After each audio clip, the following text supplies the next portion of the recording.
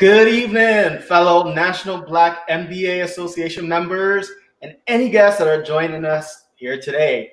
Happy Conference 2020. This year is monumental for us because as an association, we're celebrating 50 years. Big congrats to everyone on this outstanding accomplishment. 50 years long, 50 years strong. My name is Lamar White, and I proudly serve as the president of the National Black MBA Association, Inc., Washington, D.C. chapter.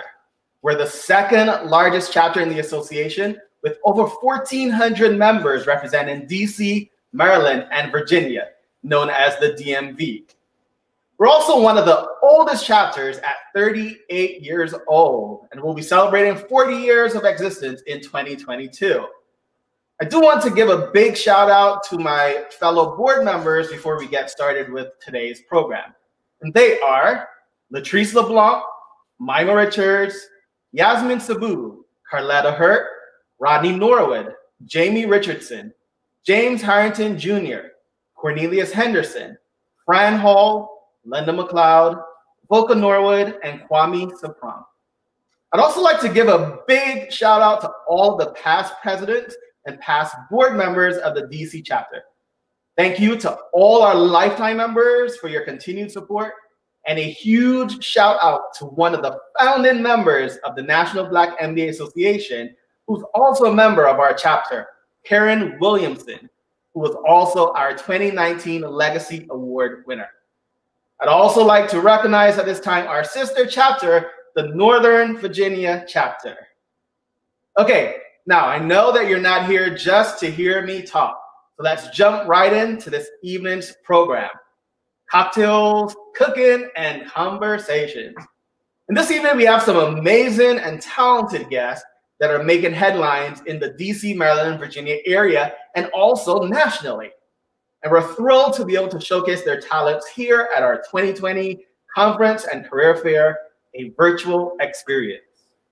Our first guest this evening is one of DC's most popular beverage and spirit connoisseurs and an amazing mixologist. Ladies and gentlemen, please join me in welcoming Andrea Johnson, known as AJ. Now, AJ, before we get into mixing the official cocktail of Conference 2020, why don't you tell us a little bit about yourself, AJ? Oh, a little bit about me. So currently, I am the managing partner and beverage director at Serenata and Zumo, located in the new Laco Secha Latin Market here in the Union Market District. We actually are coming up on 1 year being open, which obviously through this COVID time is a big accomplishment for us, but staying open a year is a big accomplishment for any business. I personally have been in the restaurant industry for going on 19 years now. I've done everything under the sun, managing, bar direction, ownership, busing, hosting, dishwashing, everything. But I really did sort of find my place behind the bar. And with that, I started to see that there weren't a whole lot of people behind the bar in the places that I was working in that looked like myself.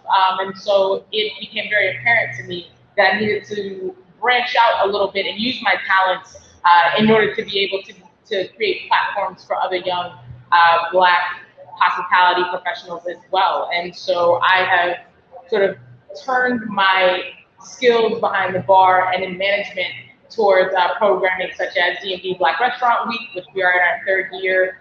The next one is coming up this November. And also with my cocktail pop-up, Back to Black cocktail pop-up, we're having November 7th and 8th this year. We have raised already over $20,000 in 2 pop-ups.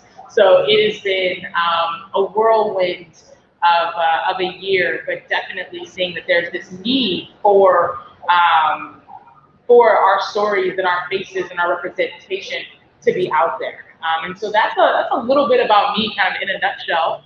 I know that everybody's probably a little thirsty. But it is happy hour, right? It's 5 o'clock somewhere. Before we actually jump into mixing the drink, and I'm going to be mixing along with you this evening, but I had a few more questions for you, AJ. Yeah. My first question is, there is no limit to the choices on the market for bourbons.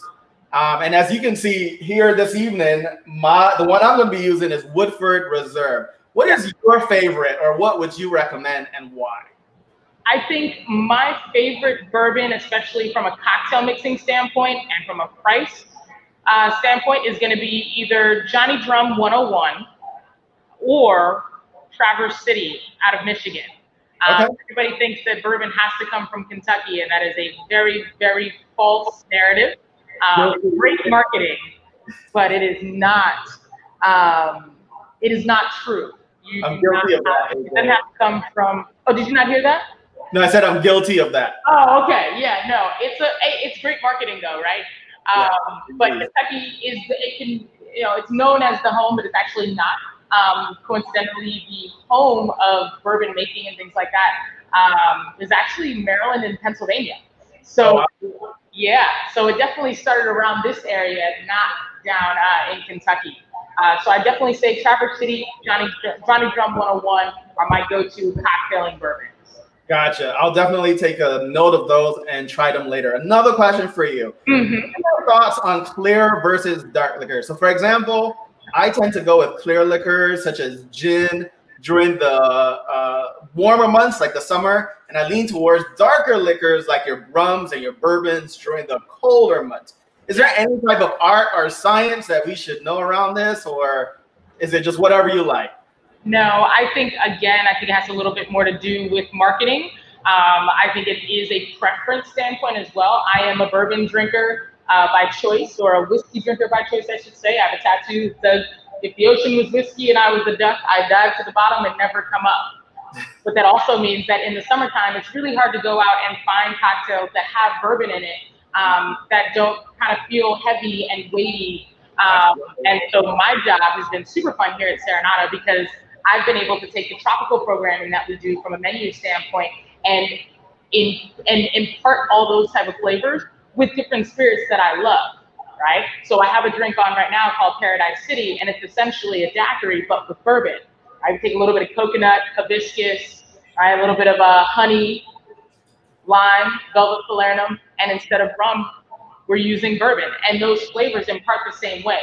Essentially, wherever you see an aged rum, you can always impart flavors of bourbon. And so I've been able to sort of figure out how to drink my bourbon and get my brown spirits in the spring and the summertime. But really, honestly, I mean, when it comes to drinking, you drink what you like. There is no right or wrong.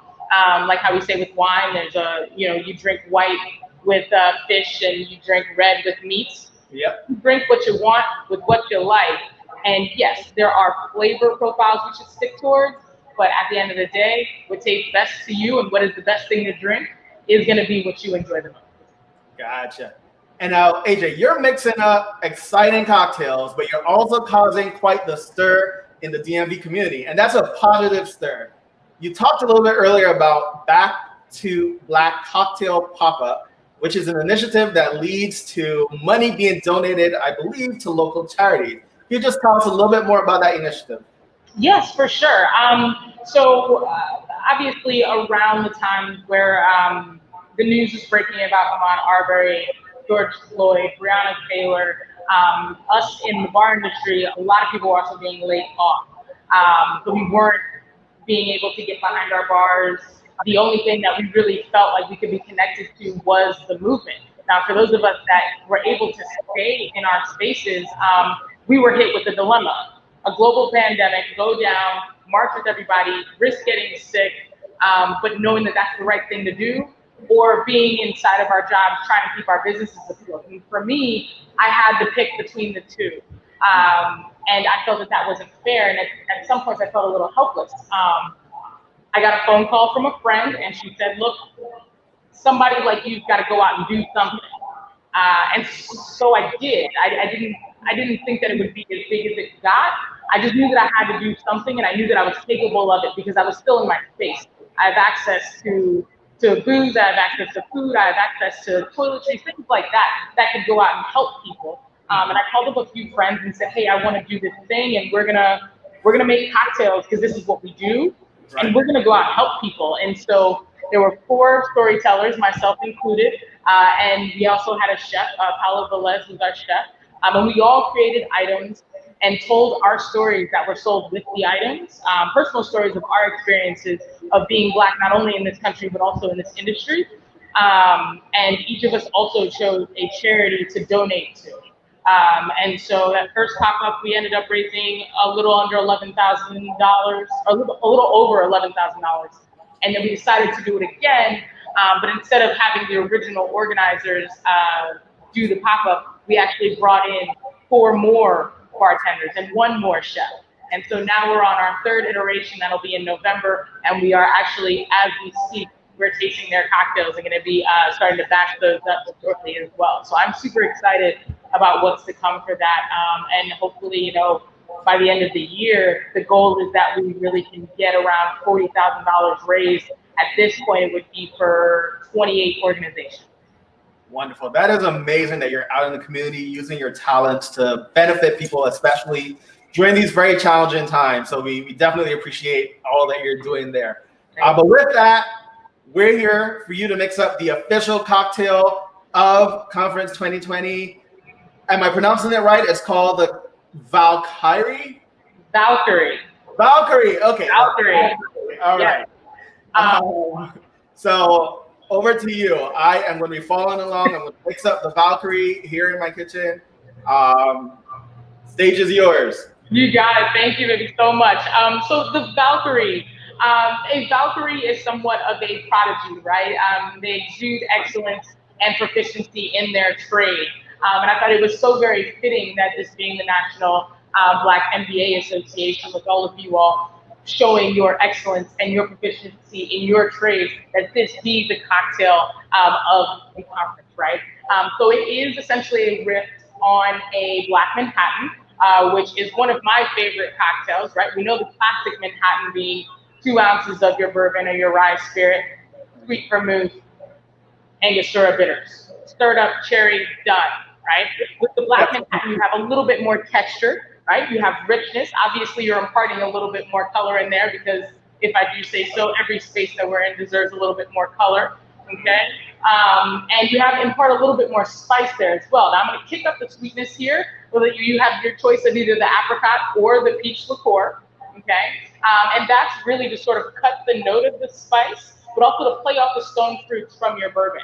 So before we get started, let's make sure we have our tools ready. You need a mixing glass. Okay. All right. Can I use my shaker? Is that fine? You totally can. You can use the big side of your shaker tin if you want to do that as well. Okay. We do need a bar spoon for this. This cocktail does not have any citrus. We don't have citrus. That's generally when we want to stir. So if you don't have a swizzle bar spoon, having a regular spoon at home is fine too. I'll show you how to stir with that. It is more of like a soup spoon stir than it is a classic swizzle stir, but it works just the same, okay? We want to make sure we have our glassware, which we want a martini or a coupe, or in this case, I have a Nick and Nora. We need a strainer to strain out from our Yare. All right. A measuring tool, okay? So you need any kind of measuring tool that has a 1 ounce or 2 ounce measurement to it. Gotcha. Excellent. Obviously, you need your ice. Check. Orange. You have your orange? Yes. Yes, excellent. And then a paring knife. If you have a peeler, great. But a paring knife can work as well, because we're actually going to take the rind off of this and do some garnish work in a second as well. Okay? All right. So let's get started with our ingredients and our ingredient lists here. So you're using Woodford Reserve bourbon, right, Umar? I am, yes. Heard that. I am using Angel's Envy this evening. I love Angel's Envy as well. It's a little pricey, not gonna lie, for like making your cocktails on, but it is finished in port barrel, so it has a little bit of a Venice quality to it. Beautiful stuff. Also through the month of September, they are doing a promotion called Toast the Trees. So you just take a picture of your Angel's Envy, and they'll plant an oak tree, which is pretty cool. That's pretty awesome. Yeah, so we're gonna go ahead and do 2 ounces here of our bourbon. And I'm just putting this in my mixer, correct? Yes, you are. Do not put ice in your mixer. We do not want to over dilute our cocktail because ice is a great. All right. Okay? Bourbon's in my mixer, 2 ounces. And then, now, we're going to take our apricot or peach liqueur, and we're going to do 0.75 ounces. All righty. Right in. Again, we're going to start a little bit of sweetness. I'd like to say that was sweet enough, but. Now, what is the difference between using the peach and the apricot? Is there any difference in the taste of the cocktail? Slightly, right? So we're using the apricot to add a little bit more mouthfeel to the cocktail, as well as imparting a little bit of that quote-unquote sweetness. When we're using processed flavors in this way, the real difference that you're going to get is that the peach is going to actually come off more of the ripe flavor, where your apricot liqueur generally comes off as more of a toasty, bready characteristic. Okay, got it. Cool. Alrighty, so I have my bourbon and I have my peach in my mixer. Indeed. All right. So then we have our Averna Amaro, 0.75. Now, I know that you have the Amaro Montenegro. Yes, that's correct. And for the most part, that Amaro is a perfect one-for-one switch. A classic Black Manhattan calls for Averna, okay? And that is because of the flavor profile and the way that it works with bourbon. However, Amaro Montenegro being a little bit more characteristic on the side of rosemary and herbal and vegetal qualities, you might actually get a nice little pungency and a nice little potency coming from using different Amaros. So if you want to have fun doing and trying this cocktail with a different style of Amaro, feel free, because there are hundreds and hundreds of different types of Amaros out there. You just want to be careful with the mixes, because everyone has a different mix of herbs that they use. Gotcha. Okay? Excellent. So that's a 0.75 into your mix. Got that.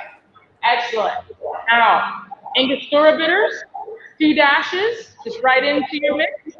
All right. 2 dashes in the mixer. Yeah, so we have a little bit more of that Caribbean feel, a little bit of spice to our cocktail. We are also going to put 2 dashes of orange juice into that as well. All right. We're going to kick it up a notch. You want to pull your orange bitters on here and start not necessarily a bitter quality, more of a fruit essence.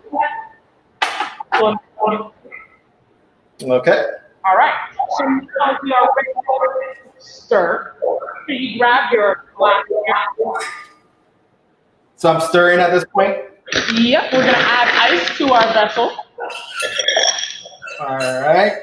Okay. Now, if we are using a bar spoon, a traditional swizzle bar spoon, you're going to take your pointer finger and your middle finger and apply the inside of it to the back of the spoon. So on a rounded spoon. All right, I'm still putting ice in my head. All right. Your ring finger and your pinky finger and put it on the inside. Okay. All right, so you're going to hold it like a pencil, but adding that extra finger being your middle finger, okay? Okay. Now the back of your spoon, the rounded part, make sure that that touches the inside of your mixing vessel and get behind a good set of ice there. Yeah. All right. Now, all you're going to do, we're not going to go around like we're stirring a stew, right? We want that ice, we want the swizzle to actually do the work for us. So just push back with your middle finger and push forward with your ring finger. And it'll start moving on its own. Okay? Now, Use your thumb. is my cocktail supposed to be in with the ice already or not yet? Yeah, your cocktail and your ice. Okay. I'm still in the mixing the cup. Oh, yeah. Oh, you can build right into your mixing glass. All right. Now I'm in the glass. Okay. There you go. Yeah, we're gonna pour it into our martini or coupe glass in a second. All right. You want about 30 to 35 rotations. Again, with any cocktail, we want to make sure that we are imparting ice into every single step. So you want about 0.3 to 0.5 ounces of dilution. We don't want to break up the flavors of our bourbon and our Amaro, right? We still want to taste them. We don't want to break it. Okay. Excellent. So let's go ahead and let's strain our cocktail right into our glass. Perfect. Straight down the middle. Beautiful. Okay. Now we're gonna set our cocktail aside. Okay. Not gonna touch it. I know we're itching to get that drink in, but we're not gonna touch it. All right. So we can take our peeler or our paring knife, whichever one you have in front of you. Take your orange, okay? And we are going to get a really nice big segment off of this orange, okay? Am I only doing the peel, or am I doing a piece of the orange as well? You do not want a piece of the orange. Okay, no orange. Oh, no. We just want the rind, okay? All right. Excellent. So, Lamar and viewers at home, I want you to put out your hand, and I want you to put that rind in between your pointer finger and your middle finger, and you squeeze that onto your hand. Just okay. All right. How did you feel the juice come out? Yes, there was something come out. That is natural essences. When you see us bartenders do that with your cocktails, we're not doing it for show. We're actually doing it for a reason, okay? Pull your cocktail back and give your cocktail a nose. All right. Smells good, right? It's gonna smell better now. Let's take our rinds, okay? Make sure that the outside is facing our cocktail, because if we squeeze that and it's flipped the other way, we're gonna get that on our fingers, and that's not what we want. Okay. So pointer finger, middle finger on the top, your thumbs on the bottom, face down, push over and across your drink. And you should see that zest show up on top of your drink there, right? Right. Wipe your glass with your twist. Okay. Excellent. And now we're gonna just give it a nice little twist over there and pop that right in. Okay? All right. Now smell your drink. I can smell the orange really coming through, which I love. Yeah. So we've now given the cocktail another dimension, right? But it's an aromatic dimension. And we'll see how that impacts us off the flavor as well. Here's everyone to the National Black MBA Association, to our first cocktail evening. All right. Now, am I done now? Can I taste it? Yeah, we just cheers. Oh yes. Didn't hear you that well, so sorry. Ah. I'm like, when am I going to get to drink and taste this drink? That is awesome. I do taste the peach coming through really strong, and I do taste a little bit of the orange as well. Mm-hmm. Wonderful. Now on the Amar, are you getting a little bit of bitter? I am getting a little bit of the bitter, yes. Very nice. Trying not to drink too much because I still have an entire program left. Ah. And I'm sure they don't want me to do this program when I've had this awesome drink, which is a little bit strong. But thank you so much, AJ. We really appreciate it. It's awesome that you're out in the community giving back of your talent. It's amazing that you're a female mixologist, a Black mixologist, and that you're an entrepreneur. So we really want to thank you so much for joining us this evening. And I hope those at home mixed along and they're going to enjoy their cocktail for the rest of the program, because I can't enjoy mine just yet. But as soon as this is done, I will be having my cocktail. AJ, thank you so much for joining us. Cheers. Thank you, Lamar. Appreciate it.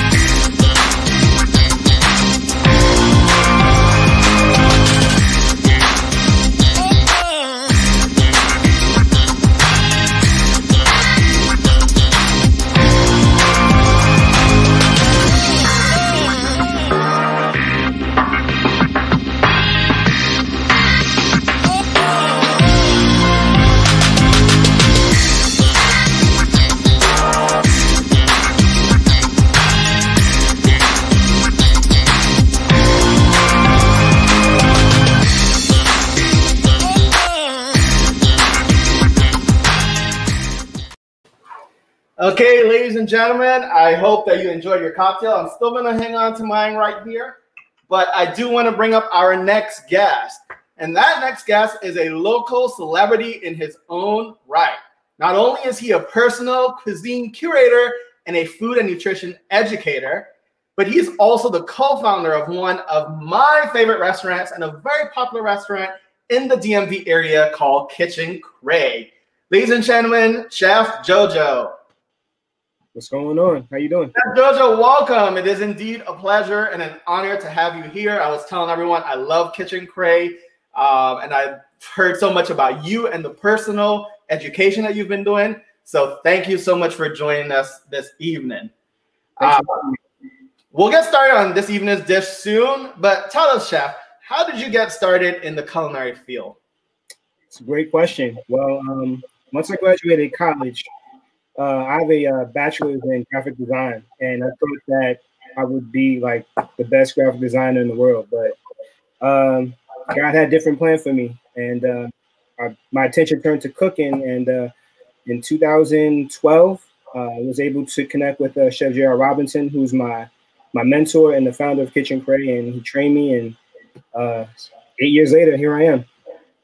Wonderful. Now, Chef, when I think of healthy eating, which I know you're a big proponent of, I always think of bland food, and I also think of expensive food. Why did you decide to become an educator on healthy eating?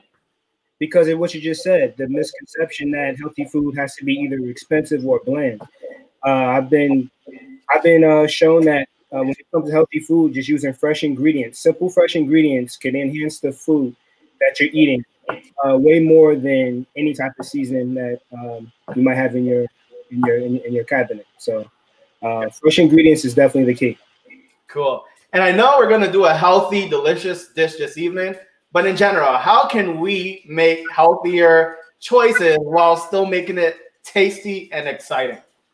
Well, definitely using less salt. African Americans in general, we have a high risk of high blood pressure and diabetes. So I'm not going to be using any added salt for today's recipe, but in general, using fresh herbs like cilantro or parsley or thyme, oregano, like those herbs can enhance the flavor of your foods. And also citrus, so lemon, lime, orange. We'll be using a little bit of orange today. Also vinegar, like those components could definitely enhance the flavor of food without adding the extra salts and processed seasonings. All right, wonderful. So this evening, we're going to be doing Chef Jojo's famous Asian salad with a soy ginger vinaigrette. Tell us about your inspiration for this dish, and then we can go ahead and get started. I have all my ingredients here ready to go. Well, for the inspiration to this recipe, I also work with a young lady in DC called Charmaine Jones and her company Food Jonesy. We do a lot of healthy cooking classes and also nutrition education for folks in DC that are suffering from chronic illnesses. And this is one of the recipes that we had introduced to those patients. So this is definitely one of the favorites, and I felt that this was the perfect recipe to do for today's event. All right, wonderful. Well, Chef, over to you. I'm ready to cook and create my salad. Okay. Guide me along. Sounds good. Well, in my bowl, so far I have all of the vegetables for our salad. As you see, we have our sliced peppers. We have our baby corn. We also have edamame. Edamame is a soybean, a really great source of protein. So for those that don't eat meat, if they're vegan, using edamame is a great protein option for you. We also have purple cabbage, white cabbage. We have cilantro.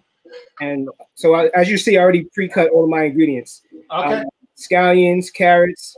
I also added some fresh chopped garlic and also some chopped ginger. So I'm just going to mix up all of my vegetables right now in the bowl. I'm just dumping all of mine in here. Yeah, dump all your vegetables together. And as you see, like all of the colors, like all the colors are coming together. Like like automatically, it looks appealing to the eye. And you're definitely gonna see how light and refreshing it is too once we mix everything together. Okay. Yeah, so once you give that a mix, just take a look at the colors. Just marvel the appearance first. And then you're also gonna get to smell all the aromas, the onions, the cilantro, the peppers. Yes, that's definitely coming through. Now, also, just a quick health tip. So if anybody decides to make this recipe, and if you buy the canned edamame or the canned baby corn, which is a part of the recipe as well, always rinse it off once you take it from the can. Okay. Rinse all the excess salt out. Okay. Got it. All right. So all of my ingredients are in the bowl now. Okay. And I have all of my ingredients together too. All right. So for the dressing, I have another bowl, and as you see, I already have some chopped garlic and ginger right here. So I'm just gonna add for our dressing some low sodium soy sauce. So with the ginger, I decided to use the ginger powder. How much of that do I put in here? How much veggies are you making? You go. I'll show you. I have a pretty big bowl here. I don't know if you can see it, of my veggies. Add about a tablespoon in. Mix it up. All right. Ginger really sets that flavor too. So I would say taste it. Add that tablespoon. Taste it. If you feel like you need more, you could always add more. The thing about ginger is that it can never hurt your dish. It's not salty. It's not sweet. It has that strong flavor. But with the amount that you're making, a tablespoon should be fine. Okay, great. So I have my garlic and my ginger in here. What else do I add to this? Low sodium soy sauce. Okay. All right. So that's a quarter cup, correct? Yes, sir. All right. So I just added that in. And I'm eyeballing, so you could go ahead and measure. I'm just gonna do what I do. I have mine measured out. I also have some sesame oil. I'm gonna add some to the bowl. Add that. All right. And also olive oil. Okay. Can I stir it while I'm doing it? Yeah, definitely stir. All right. And I'm gonna be using agave, but you can use either honey, agave, or brown sugar as a sweetener. Gotcha. And I have honey. Sounds good. All right. So I'm gonna dump my honey in here. And let me also say this: if you still have a slice of your orange from the previous presenter, shout out to AJ. That drink is phenomenal. It definitely hits you up, and definitely trying to taste that creation you just made. All right. If you still have an orange, you could add it too. Citrus flavor really set the Now I actually pre-squeezed some lemon juice. That should be okay, correct? Yeah, absolutely. Okay, cool. So I'm gonna put that in here as well. Yep. And grab a whisk, and we're just gonna whisk our dressing together. All right, let me get the whisk. I'm gonna try my best to bring my bowl up so I can see what I'm doing. All right.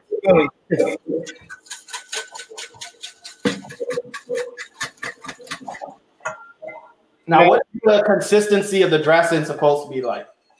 Almost like a vinaigrette, so slightly on the oilier side, slightly on the thinner side. Okay, got it. And definitely taste that. Grab my spoon. Now, I actually want to taste this. I know that if my mom was watching, she would squirm because she doesn't like. I'm from Barbados, and you're not supposed to taste the food, but oh, really? I'm gonna go ahead and taste it. All right.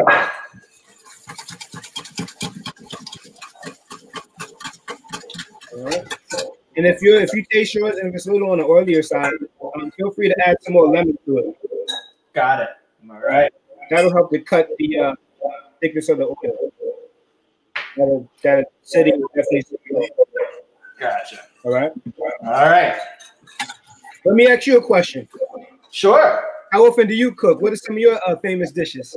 So you got the apron. If any of my family is watching, they'll probably laugh and say I don't cook, that my stove doesn't get much usage. But I do cook at least once a week.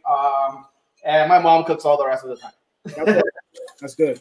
Yeah. Another quick tip for those that like spicy, definitely use chili flakes. Okay. Yeah, that'll give it like a nice kick to it. Gotcha. All right. All right. So I think I'm done mixing here. Sounds good. So now we could take our dressing, and I'm gonna bring my bowls up so everybody can kind of see what's going on. So we're gonna add our dressing slowly to the bowl with all of our vegetables. All right. All right. And just give it a mix. Mix up all the ingredients. And then we're gonna set that to the side. All right. So I added that and just give it a mix. Yep. And I think you're gonna go on and do something additional. I decided to stop at the vegetarian type option, which is No problem. just a salad. But take it away. Feel free to take it away. So for those of you on this virtual call, for those that love shrimp, this is for you. All right. So bring my burner over. I'm just gonna slightly tilt down my laptop so you'll see. I'm sorry. All right. All right. Cool. So I have my and the first thing is hot. Okay. All right. On my stove is heating up. I'm gonna show you my shrimp. Okay. Shrimp seasoned with fresh ginger, garlic, cilantro, spring onions, chili flakes, and a little bit of sesame oil. Got it. So I didn't add any salt to it. All the sodium of this meal to be in our dressing. Okay. So I'm gonna add some olive oil. All right. Now, was I supposed to add in my wonton strips already? Because I don't have them in there yet. We're gonna add that later. We don't want them to get soggy.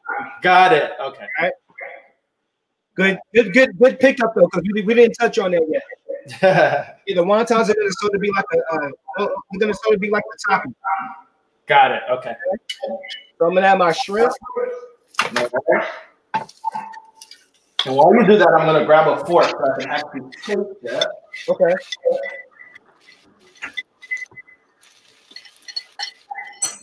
All right. And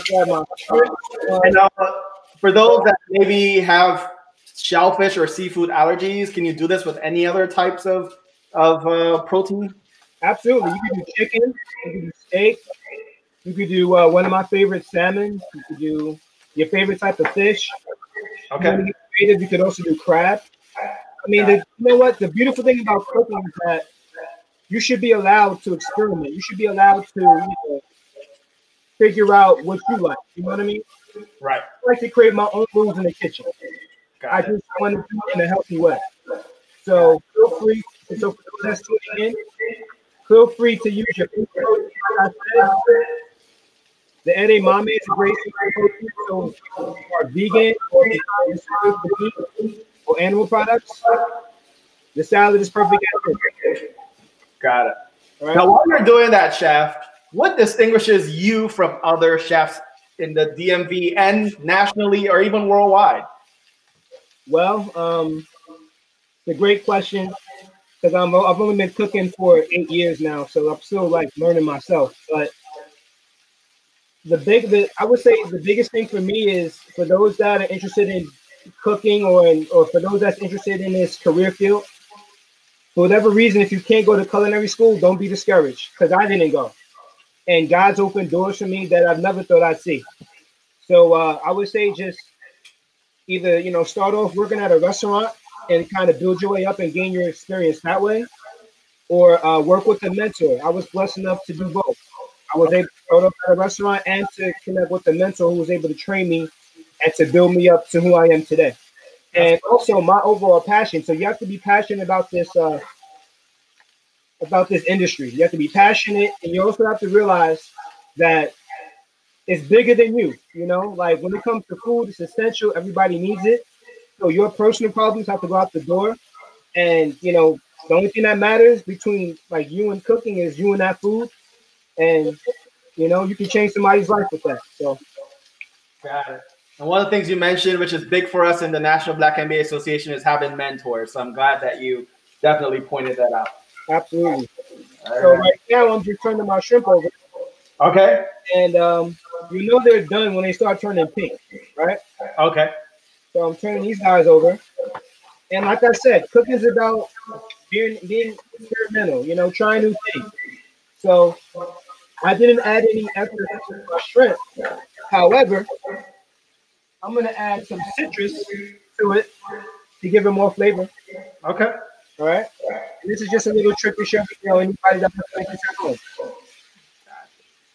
Now, is there anything different that we would do if we were cooking the, let's say, chicken? Not really. I mean, I guess just cook the chicken breast the same way you normally do, and then just slice it up into thin strips. Got it. Okay. Or if you're cooking your salmon, you can pan sear, you can bake it, you know, whatever you want. Got it. Yep. The reason why I chose to do shrimp is that you know, it doesn't take too long to cook, and we're done. Wonderful. All right. All right, so I'm gonna turn my stove off and put my pan down. We're gonna plate up. All right. All right. Grab myself a clean bowl. A clean white bowl for those that kind of stand out. So we're gonna add our salad to the bottom. Okay. Look at all the colors. Let me push this bowl back so y'all can see all over here. Wonderful. And you let me know when I need to add these wontons because I'm sitting here. You've been asking about those wontons. All right, go ahead and get your wontons on there. All right. I love wontons. That's why I'm asking. Yes, sir. All right. So now I'm going to add my shrimp. I'm going to add the shrimp on top. Okay. All right.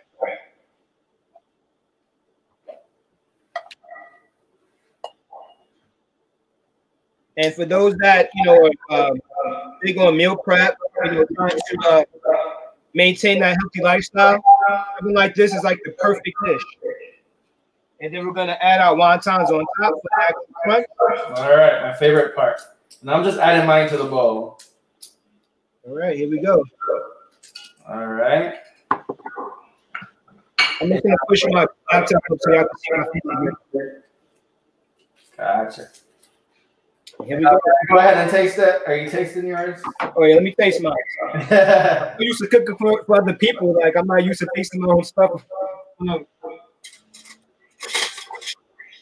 right, let's see what we got going on over here. I can definitely taste the ginger coming through. Okay. That's amazing. And it's good. You can squeeze some extra lemon on it. That extra citrus would also help the flavors come together even better. But yeah, we're good. That was amazing, and it definitely tastes healthy. Yeah. But it's a tasty, healthy food. That's the amazing thing about it. Right. Now, Chef, before we wrap up this session, and I'm having bad manners and I'm eating while speaking, but I'll continue. Tell us more about pre-COVID-19 Chef Jojo versus Chef Jojo today, and what can we expect to see from you in the future? Well, I'm going to be very transparent with you. Pre-COVID Jojo was at a comfortable place.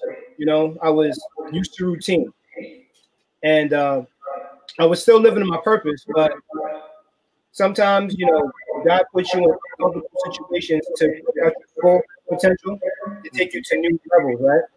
So when COVID hit, you know, it just kind of put me in a space. You know, I wasn't seeing friends, people that I would really, you know, people who I was affiliated with and seeing on a regular basis.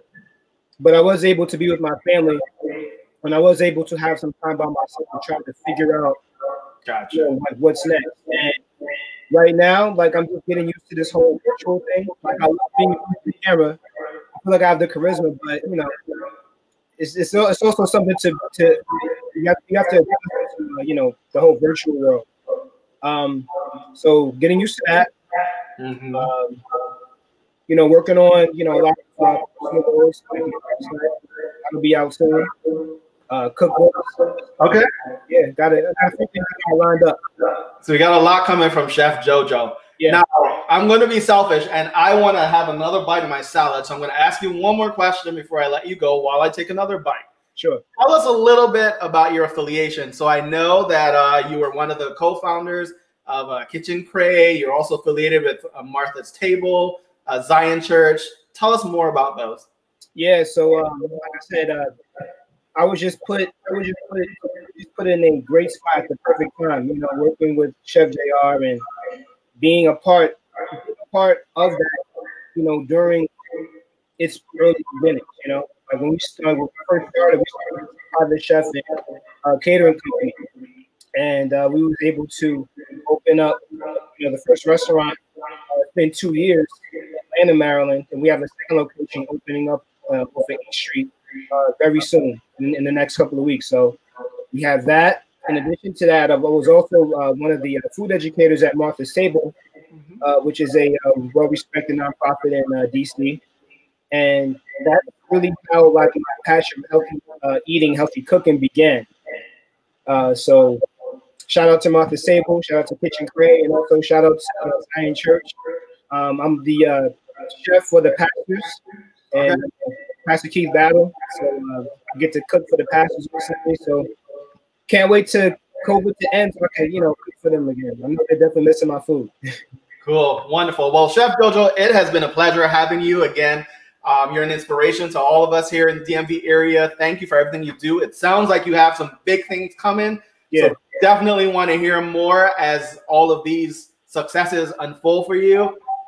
Again, thank you so much. And before we bring on our next guest, we want to welcome up the president of the Chicago chapter, who's going to tell you a little bit about what's in store for Conference 2021. Thank you, Chef JoJo. Thank you.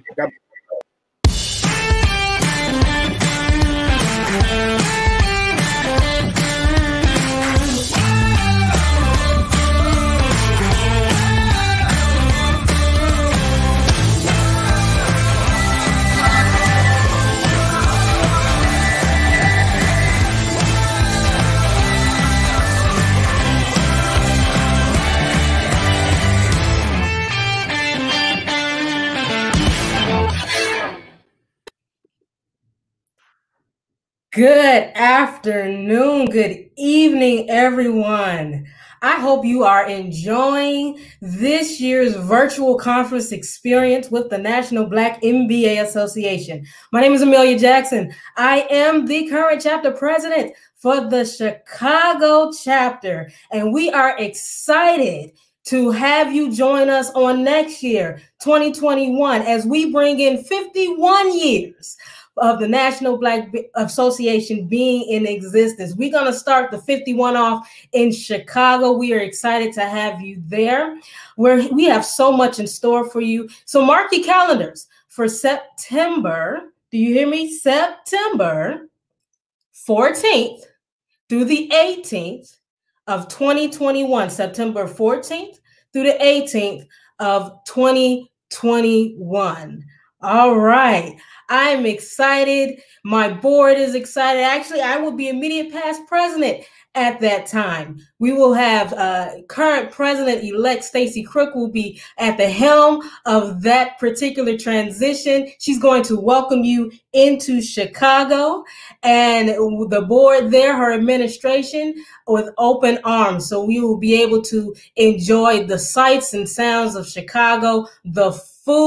Trust me, Chicago is the second city. We are the best and the finest. No offense to any of the chapters, but we know how to do it right, especially since we're bringing it home. The National Black MBA Association 50 years ago was founded right here in the city of Chicago at the University of Chicago. Then it was not Booth, it was Graduate School of Business, but now it's Booth, and we are 50 years strong, and we're 39 chapters in. So we are excited that you will be joining us. Now, this could be an interactive session. So if people can help me in the chat, I'm gonna see if I can get to you on Facebook. If you have any questions for me, let me know. I definitely want to interact with you as we prepare for the next exciting event and activity that we have on this particular platform. So thank you again. I'm Amelia from Chicago. So let me know if you have any questions.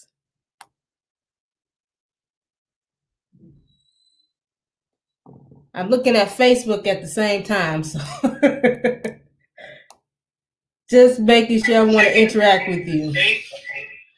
You may hear an echo in the background. I'm gonna turn my phone down. Facebook at the same time. It's so funny to see myself on the computer screen and on Facebook at the same time. This is so weird, but that's okay.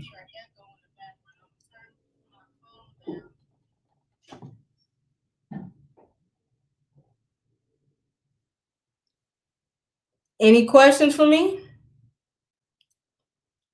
If not, oh, Lamar just came in. Hi, Lamar. Hey, Amelia, we are so excited to come to Chicago next year.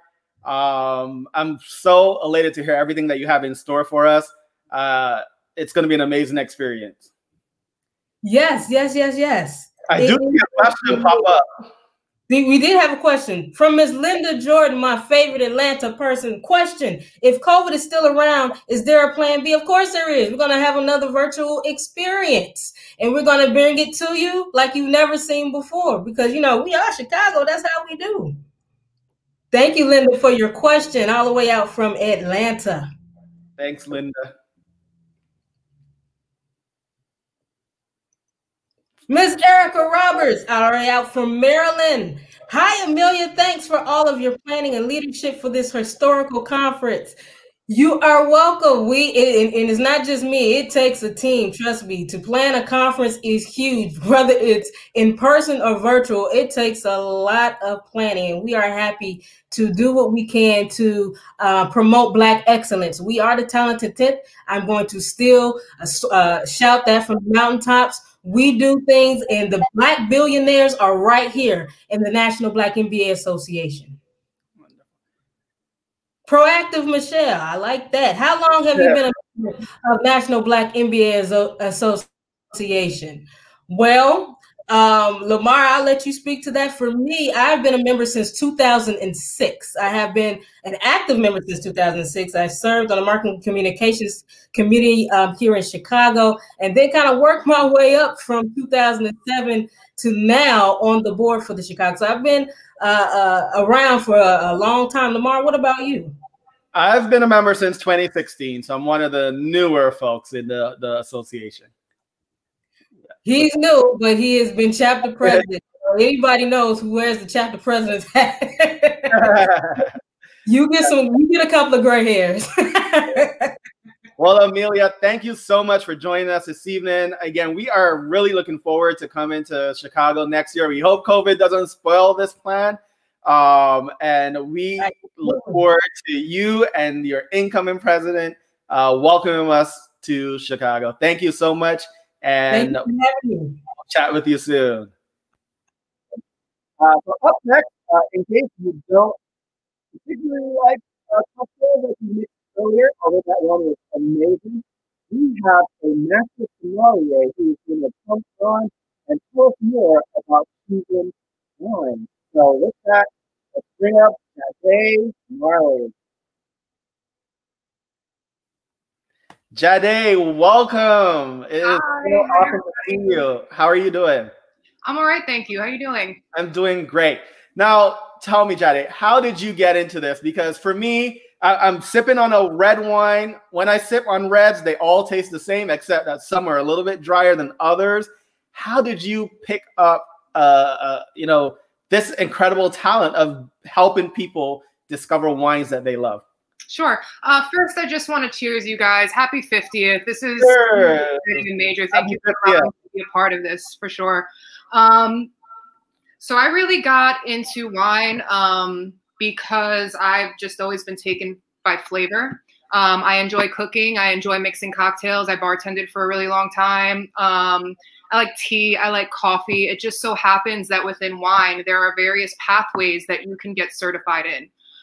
So throughout my working career, I've hit a lot of stops, I've hit a lot of gates, and I'm the kind of person that doesn't do very well with hearing no. So, you know, I really was fortunate enough to get into bartending at a young age. So I had a lot of liquidity, that is to say funds, to put myself through an educational path. In wine, it tends to be expensive. So I'm very blessed to have had that opportunity. Yeah. And I was really just on this quest, like, you mean to tell me you don't think I can do this? Let me show you how well I can. So I really made my way up by way of certifications and just with a naturally developed palate. Wonderful. I just want to say a palate isn't something that you necessarily can't develop. Anybody who is interested in exploring the science of flavor and spice, I absolutely encourage you to go ahead. Even if you don't think you have a palate, it might just be that we need to work on the vocabulary a little bit. Well, that's great because, again, all reds taste the same to me, but I definitely would like a more sophisticated and developed palate for when I'm out dining with colleagues. So I'll definitely heed that advice. Well, let's get right into it and start with our first region. I know this evening you're going to be exploring wines in different regions. Which region do you have up for us first, and what wines are we going to be looking at?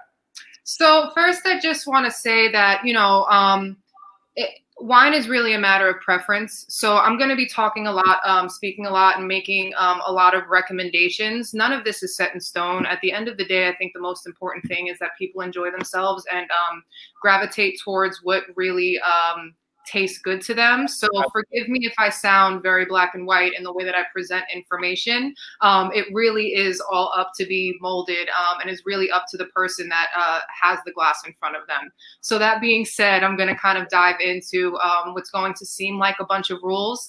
They're not. Rules are just there to be challenged and to give you a kind of guideline into how to approach this or enter a world that may seem a little unapproachable at the moment. That's a great foundation for us. Yes, yes. So the first thing is we're going to be talking about food and wine pairing. So oftentimes when I'm looking to pair wine with my food, I look to Europe. That's just because if we're talking about, you know, let's just say we're not talking about wine anymore. Let's say that we're talking about fruit. I know that if I have an orange and it's grown in a cooler climate as opposed to a climate that's a little bit warmer and has more exposure to the sun, that fruit is going to be a little bit more tart. It's going to have a little bit more tension. It's going to be a little bit more acidic than it is sweet. That's what we're looking for in a wine to stand up to food. When I drink wine, namely with food and not just by itself, I treat wine as if it's a condiment. I almost treat it as if it's a gravy. So I'm really looking for the wine to stand up to the food, not to overshadow it, not to get lost. So really skating on that balance. Okay. The first region that we'll go to is Spain. All right. I'm really talking about wines, again, as they appeal to food. And I happen to be passionate about the food of the diaspora. So when I think of food, I'm thinking of food from the Caribbean. I'm thinking of food from the American South. I'm thinking of food from Eastern and Western Africa. So you're going to hear a lot of mention to specific spices and specific sauces. So when I'm in Spain, I'm really drawn to the oxidized wines of Jerez.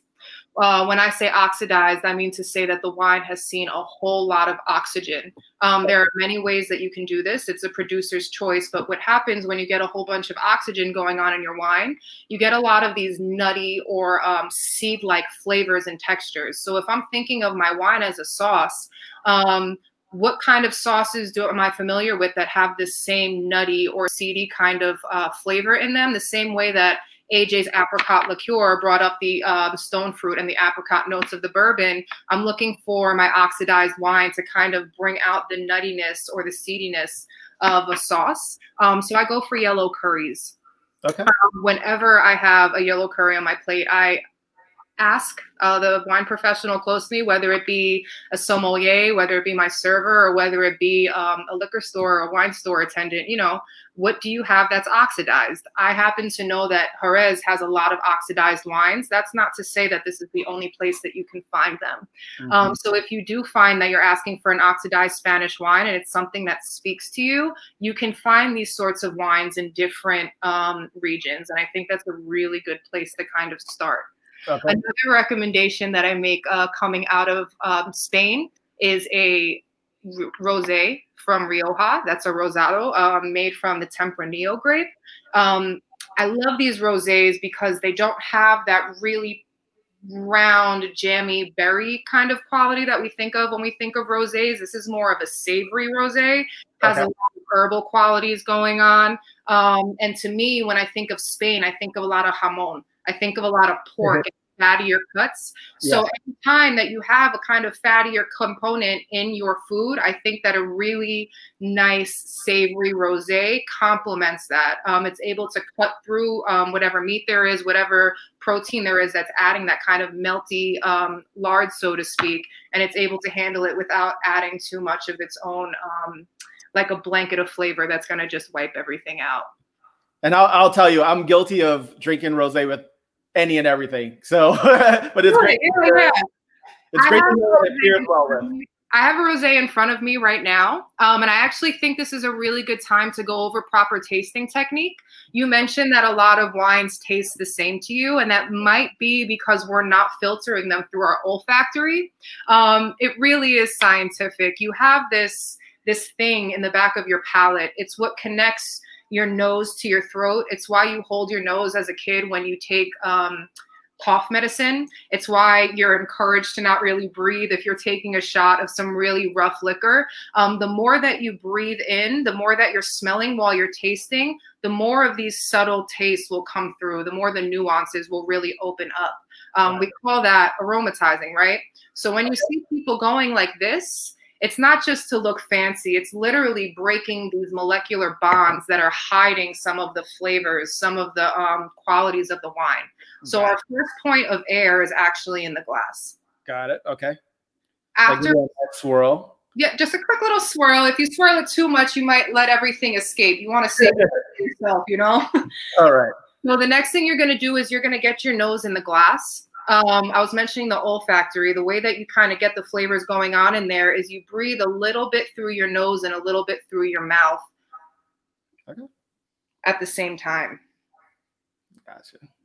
So when I do this, I'm really not so much trying to figure out what's in the glass, but more so what the quality is. For example, in a red wine or in a rosé, I always tend to find some type of cherry.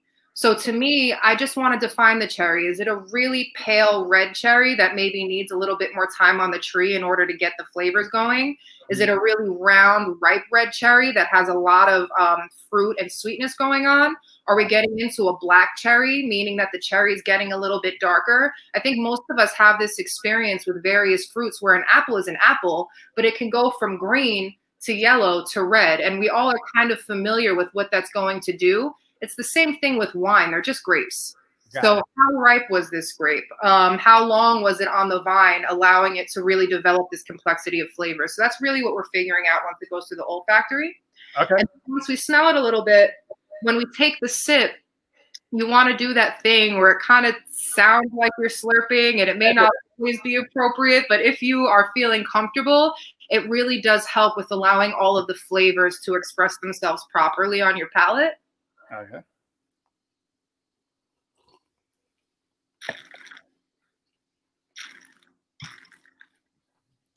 All right.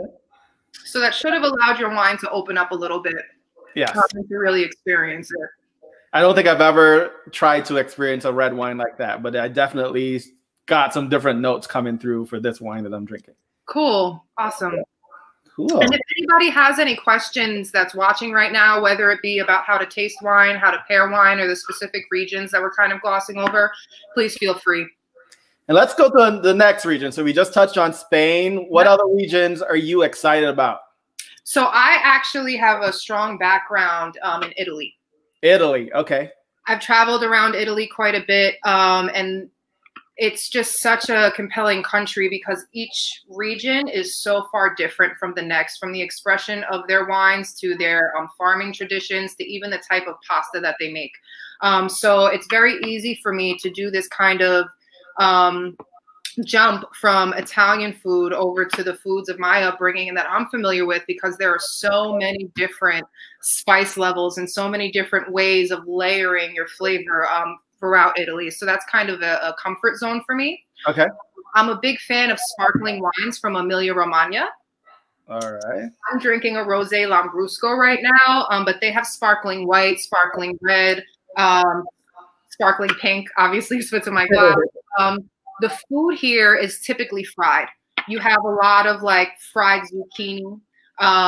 This is where you're going to find a lot of like breadcrumbs sprinkled on top. So naturally, my pivot is to anything that's like a fritter.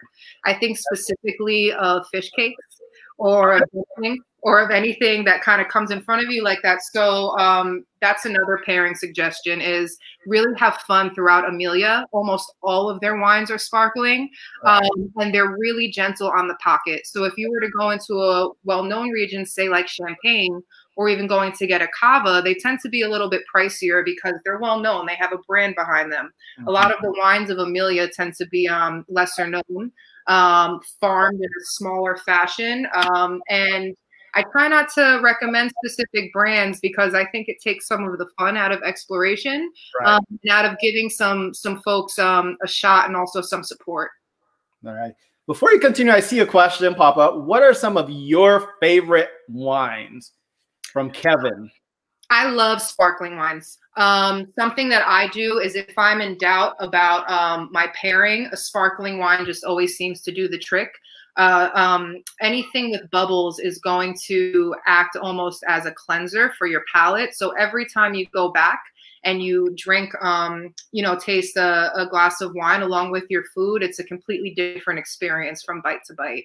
So that's always a really safe thing for me. They're also really fun. I also think that bubbles encourage you to be joyful and to celebrate. It's just the connection that most of us have, and we could all use a little bit more, joy and celebration. Now it's so crazy. I don't know if crazy is a word, that you're really passionate about sparkling wines, because every time I talk about sparkling wine, people tend to say that they're not real wines. What do you have to say about that? I think that's nonsense. I love sparkling wine, by the way. That's my favorite. So, and there's so many different ways to get the wine to sparkle, which in turn make the wine taste a bit differently. We have a huge movement of what's called Pétillant Naturel right now, or Method Ancestral. Everybody is really going back and getting really nostalgic about authenticity and the old way of doing things. This is one of the first ways of getting your wines to bubble. It's a natural wine technique, so you're dealing most of the time with organic grapes. It's also very similar to the way that kombucha is made, so you're getting some probiotics and some added health benefits in there, and I'm crazy about pet nats. If I have something celebratory and I really want to impress somebody, always going for the champagne. I mean, it's some of the most expensive and well-known and really admired wine in the world, and it's hard to get upset with a bottle of champagne. Got it. Yeah. All right. And I'll ask this next question. Well, I see a question pop up on the screen, so I'll ask this first. What cheese do you pair with your wines?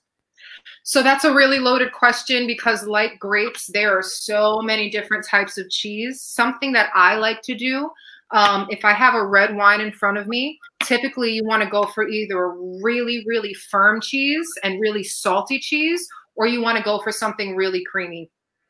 Something that I like to compare it to is like cream cheese and jelly, or like cheesecake with a little bit of jam on top. Mm-hmm. So if you have a red wine that doesn't have too much structure, that is to say it's not too drying, or not too acidic, it goes really well with those creamier cheeses. If you have a red wine that's a little bit more stern, has more structure, more presence on the palate, oftentimes a harder cheese with some like a saltier, more saline profile go really well together. Got it. And my question was, you seem to be really passionate about Italy, but when I hear of wines, I hear that some of the best wines come from South America, so like your Argentina, Chile region. What do you have to say about that? I say if that's what you like, then that is the best region for you. It's really exciting when we're talking about, this is going to sound horrible, climate change is not really exciting. What is really exciting is that we have some of these wine regions who have had really hot temperatures for generations. That's just their climate. So as some of these regions throughout Europe are facing the warmest temperatures they ever have, and they're trying to figure out how to raise their grapes and how to achieve the flavor profile that they're most closely associated with, you have these regions like Chile and Argentina who are like, we've been dealing with this forever. Like, we can give you canopy management. We know exactly how high in altitude to go in order to achieve a balance. So I think what we're seeing right now is kind of the rise of the underdog because they're more experienced with the environment that we're walking into. Got it. Yeah. Well, let's move on to our next country or region. I think you have one more that you want to tell us about. So my favorite region in Italy happens to be Emilia-Romagna. Emilia has all the sparkling wines, but I did not mention my other suggestion, which is Primitivo from Puglia. Okay. Primitivo is in the parent tree of Zinfandel. So if you like California Zinfandel, really big, bold, strong red wine, Primitivo is a little bit more restrained, has a little bit more finesse, and goes really great with beefy stews. I go to oxtail, a really spicy oxtail stew. Primitivo and Zinfandel both have this quality of being able to raisinate on the vine. So you get a little bit of sugar that's going on in the wine, and that really helps with managing heat. And I really love that you were telling us about pairings that go with food that we actually eat like on an everyday basis. Because when you say oxtails and fish cakes and stuff like that, and curries, that really resonates with me. So I really appreciate that. Yeah, over to you to go to our next country or region that you wanted to chat about. Sure. So next up, we have France. I have a love-hate relationship with France. I think that most people regard it as the go-to region. A lot of wine professionals choose to reference France. And I think that it's a little short-sighted. I think that anywhere that grapes grow have their own language, have their own tradition, and it should be honored. We shouldn't always be pointing to one country. Right. That being said, it's a really well-known place. So if you're struggling to find a point, or if you're struggling to find a comparison, getting to know your French wine does really make it easier to kind of navigate the language throughout the wine world. As it stands now, we're working on that. We have a lot of education in place to kind of try to carry this conversation and move it forward. Yeah. So even with what Chef JJ was just cooking, it was a dish that had a lot of citrus. It had a lot of vinegar. If you think about a lemon, or even if you think about a grapefruit or an orange, biting into that, you have a physical reaction on your palate. You start to salivate. That's citrus. When you're looking at pairing something with citrus, you want to be able to match that acidity. You want to be able to match that intensity, or else not only will the wine get lost, it could actually just start clashing, almost like toothpaste and orange juice. So that's something when you are dealing with a dish that has a lot of citrus, most of the time I say, you know, drink what you want. This is a time to be a little bit more discerning and just ask for something that has a little bit more acid in it so that you're not having this terrible, you know, physical reaction on your palate. Okay. So one of my go-to regions when I need something that's really crisp and acidic that doesn't have too much fat around it, that's to say would really overwhelm a simple and citrus-driven dish like ceviche or like a salad with vinaigrette, is Chablis. Chablis is all the way in the north of Burgundy, France, and almost only grows Chardonnay. So it's a really malleable varietal. It naturally has a lot of acidity, and it will kind of mirror whatever dish you have in front of it. Got it.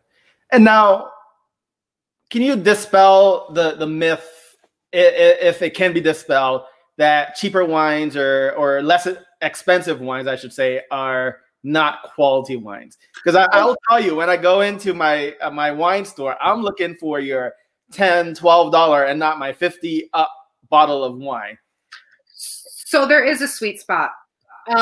They say in my experience, it's about the $15 mark that you really start to see a difference. $15 and under is when you see a lot of additives. You see a lot of factory farming, which isn't always, you know, a negative thing. It's everything that goes into stretching these grapes out to meet that bottom line of being able to get it into the bottle for under $15. That's really the issue. When I say issue, this is where you start to get your headaches. This is where you start to get things that are not just grapes in your wines, and it's allowed. In between the $15 to $30 mark is really where you find the best values. And in my opinion, once you start to get above $30, it needs a justification behind it. Namely, it's a vineyard site that they say gets the best sun, or is within a direct wind stream, or gets a lot of salinity imparted. Or when this happens, the justification is that these vineyard sites might be harder to farm. So they have to pay their farm workers more money in order to make it worth it for them to farm that area. Also maybe a brand association. You know, oftentimes when you don't have the time or the interest to taste through 50 different producers, you want a brand that you know has a good reputation. They also, you know, can justify charging a little bit more money. But if you're in the market for something that is friendly, if you feel comfortable exploring a little bit, I'd say that the $15 to $30 price range is really your sweet spot. And before we take a couple more questions from our audience, if there are any, what does Jade drink like on a regular basis? What can we find if we were to come into your residence? I drink a lot of rum. Okay. So actually, through wine and through going to Italy a bunch and just traveling around to the different regions and seeing how much pride, you know, Italians had in being Italian, but more so from being where they're from and their providence and what they do best and what can only grow in their backyard. It really made me reflect on my experience in the Caribbean, my upbringing, you know, as a Jamaican, and just the thought of the camaraderie that we have from island to island. You know, Jamaicans and Bajans can argue all day about who makes the best rum. I can say Bacon, of course. In the Caribbean, you know, and there's a reason for this. And you know, just like we're talking about apples, just like we're talking about cherries, it's not fair to put everything in one category and just pinhole it into tasting the same. We all have nuance, and the more that we respect each other's product, the better the conversation is. It's like music or poetry. Who just wants one point of view or one track playing all the time? So having that experience in Italy really emboldened me and gave me the confidence to speak to the products that my people make with the same kind of pride and with the same kind of insistence that, no, you're going to respect this as a rum that's from Jamaica, not as a rum that just can be thrown in this whole general Caribbean conversation, because we have our own traditions and it just tastes different. So that's been a really important part of not only my drinking experience, but my brand and what I'm doing within the wine and spirits world. Yeah, okay. And I see a question pop up from Jeanette. Is there a vineyard that captivated you more in your travels? Yes. So up in Piedmont, which is really known for their Nebbiolos, Barberas, you know, Barolo, Barbaresco. I fell in love once again with these sparkling wines. These are a lot of wines that you don't see out of the country because the locals just consume it all. It's delicious. But these vineyards that are way, way, way high up in altitude, really close to pine groves, they have the right amount of acidity and the right amount of piney nature to make lovely sparkling wines. There's one producer, his name is Viotti. He's in the town of Acqui, and his vineyards just really took a piece of my heart. Got it. Another question. Which brand of Merlot would you recommend? I'm not going to recommend a specific brand, but I am going to recommend a region. If you can find Merlot from Friuli in Italy, there's not that much of it made, so I can almost guarantee it's going to be delicious. What I really like about this region is, again, it has this kind of piney thing going on. There's a specific wind stream that carries through the southern part of Friuli that gets a lot of this pine, green, resiny thing going on, and it is beautiful in their Merlot. There's also this really faint kind of flinty, smoky thing from the soils, and it's an experience. Got it. And you have such a wealth of information. Like, this is all going over my head as you mentioned all these different regions and how does someone get into this field and become an expert like you? Again, I think it was that I was already in the industry, and I was able to kind of float myself by working my 2-3 shifts a week. And there was a lot of study that went into this. I happen to be a student of science. So the way that I go at wine is from a very scientific perspective. I have friends who are artists and who are writers that go at it from a very different perspective than I do. But at the end of the day, it's time. It's a lot of time. A lot of time. Okay. And you said there are a lot of certifications that go into it as well, correct? No, there's certifications if that's what you should choose. But like you were mentioning, and like Chef Jojo, mentorship is so important. And I think a big reason why I had to go the certification route was because it was very hard for me to find a mentor. If you're able to find somebody who is willing to share this knowledge with you, that's better than any certification, in my opinion. Yeah. Got it. Cool. Well, it was amazing having you here today, Jade. I don't see any more questions. I am really, really thrilled that you talked about sparkling wines today, because that's my favorite. And again, I always hear that they're not real wines. I'm always told that you need to go with a red. Red is not my favorite. I do drink it and I have them in my home, but it's not my favorite. I just love a sparkling wine. So I'm glad to hear you talk about that. And I'm really happy to hear that you talked about the wines that go with the foods that we eat in the African-American community. So our oxtails, our fish cakes, our curries, and all these different foods that we prepare on a weekly basis. So thank you so much for your expertise, Jade. We really appreciate you having it on, and cheers. Cheers. Cheers, everybody. Thank you. All right, ladies and gentlemen, well, there you have it, our 2020 after conference experience. We heard from AJ, who mixed up a really delicious cocktail for us, which I'm going to go back and have immediately after this. We had Chef Jojo, who is, again, one of our local celebrity chefs, mixing up some healthy foods for us. So I hope you definitely get out there and try it. You saw I had to take some extra bites of it. It was absolutely delicious. And then we had the amazing expertise of Jade Marley on our wine selection. So I hope you all had a great time this evening. We look forward to seeing you all tomorrow for day 2 of conference and the kickoff to the career fair. Thank you so much for joining us, and I hope that you all enjoy our 2020 conference and career fair of virtual experience. Have a good evening, everyone.